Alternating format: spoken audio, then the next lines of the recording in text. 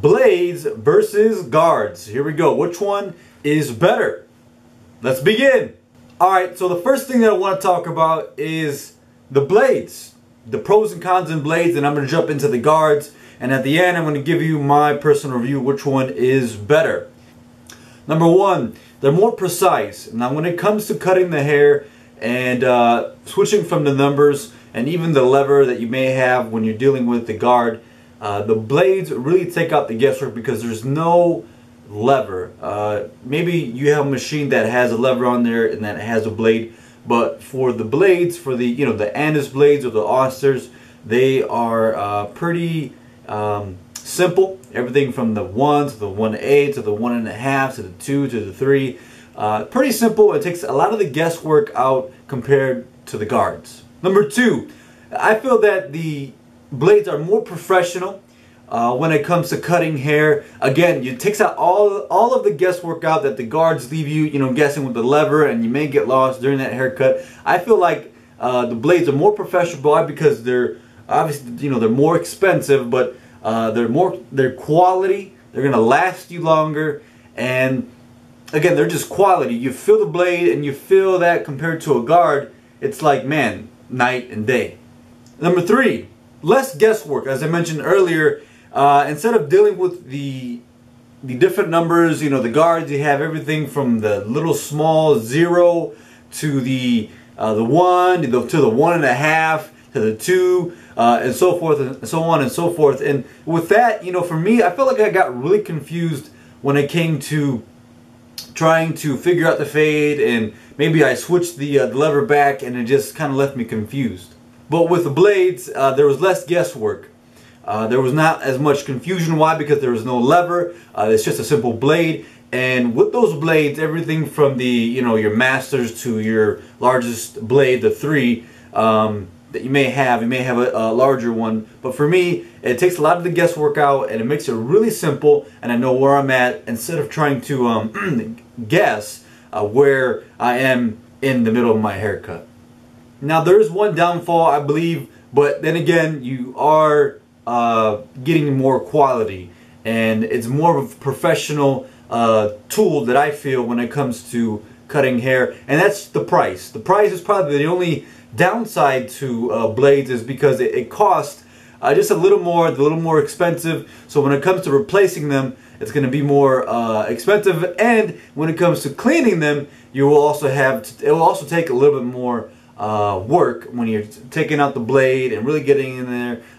That's going to take some time and some effort, and may cost you more if you break them. But for the most part, my experience, I've dropped my blades, and not a lot. I try to not drop the blades. It's not the purpose of having the tools was to keep them.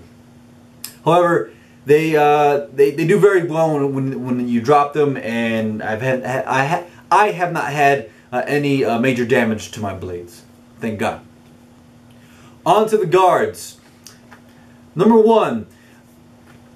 Now when it comes to the guards, I feel not as positive. I don't feel as strongly as I do with the blades, as you may find out by watching this video. I feel like guards are just not as precise. They don't keep the hair cut as precise. Now I feel like you can get a precise haircut, but it's going to take you more time, and it's going to take you more work when it comes to going over the head and the certain areas that you may have trouble with, or just in general. Now the second thing regarding the guards is that they're lightweight, which is pretty convenient when you're trying to grab the guards and switch them out. It's really quick, it's really fast, it's really easy. I'm not saying that the blades are really difficult, but it is going to require just a little bit more effort to get that heavier blade on there. I mean, very minimal difference, but there is a little bit lighter work when it comes to handling guards and using them.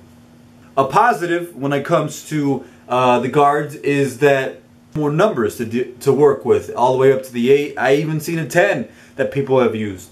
So when you're looking to make the haircut really easy and take out all the shear work, guards are going to be your best friend. I like to use guards, sometimes, not all the times, when it makes the haircut just a little bit more easier depending on the haircut. But if it's more of a traditional, more of a blend, the haircut itself that I'm going for requires more shear work, I will use shears. But if it's an easy haircut where they already asked for a 7 or a 6 on the top, I'm just going to go over that instead of going, you know, over it with the my fingers. Yeah, you get the idea.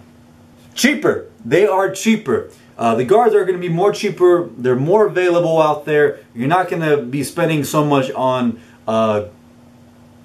guards compared to blades. One blade actually may cost you a whole set of guards. Everything from 1 to the 8 for just one simple blade for the blades. Like a number one. A number one may cost you just the same much as a set of guards. So keep that in mind when you're looking to choose either or. One of the negative things is, one of the last and the negative things about the guards is that they're loose and they could pop off. And I've heard of stories, I don't think I've had any issues with it, but I've had issues with this.